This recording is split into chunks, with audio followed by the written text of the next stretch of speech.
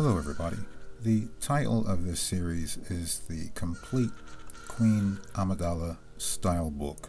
And what we're going to be doing is looking at all the different wardrobes Queen Amidala wore in Episode 1, Phantom Menace. Now there were about 6 or 7 different wardrobes, and they all had what I'll call official names.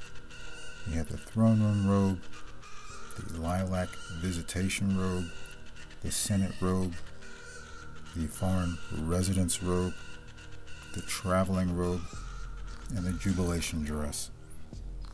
Alright, the garment that we're going to be talking about today is called the Parade Gown or Parade Dress.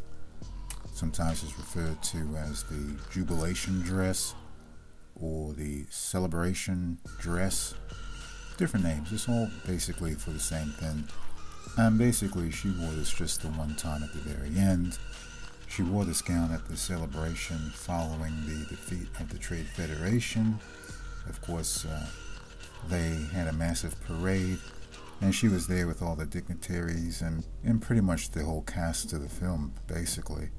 She was basically standing around the whole time. Yeah, she took a few steps here, a few steps there, for example, to give the guy his award.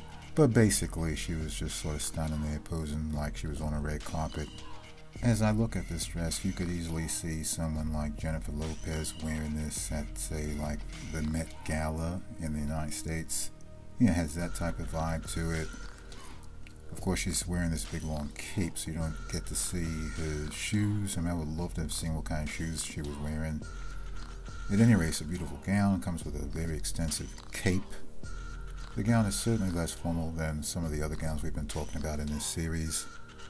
Apparently it has some Naboo royal emblems going down the front. I can't say that I can specifically see them, but that's what they say in the promotional materials.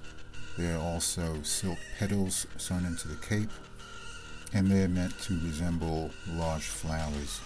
Also, obviously, there's a very conspicuous fan behind her, and that's supposed to represent an acknowledgement of the past, so they say. And apparently the ancient royal fashion represents continuity among the Naboo. Also, it's noted that she's wearing only minimal jewelry in this particular look. So when they designed this gown, they were looking for something a little less flamboyant than the other garments that we've seen in this series. And they had the intention of creating something that was very light and beautiful with the feeling of a wedding dress. And certainly as you look at it, it certainly gives off those wedding dress vibes. The garment was sewn and dyed completely by hand, and you can see all that detail work that went into it.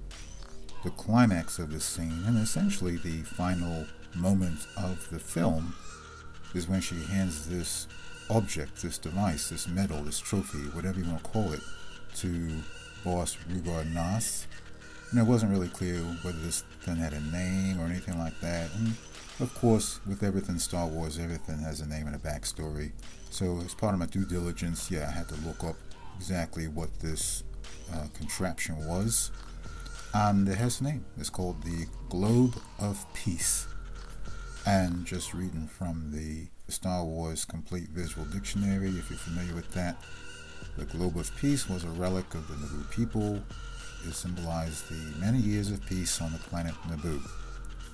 After the parade and feed, T-H-E-E-D, to celebrate victory over the Trade Federation in the Battle of Naboo, Queen Padme Amidala gave the Globe of Peace to Boss Rugar Nas, sealing the accord made between the Gungans and the Naboo.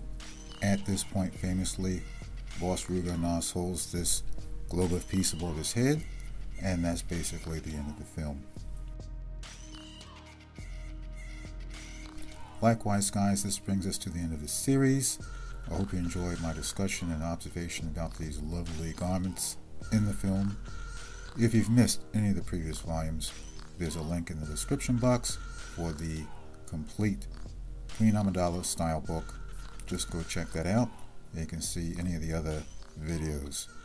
So for now, bye-bye.